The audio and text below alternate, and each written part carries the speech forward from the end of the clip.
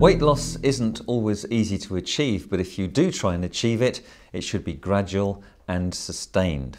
There's no point trying a faddy diet or a crash diet because yo-yo dieting usually means that you end up putting on more weight after all because you can't sustain it.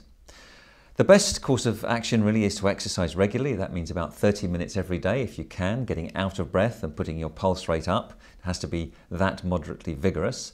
And also you need to eat healthily. What does that mean? Well, it means eating the right kinds of nutrition in the right proportions. You need to make sure that you cut back on fat and too much carbohydrate, reducing salt and sugar intake, and again, eating and living healthily. Sometimes this is difficult to achieve on its own, and for some people, weight loss medication can help if those other measures have failed.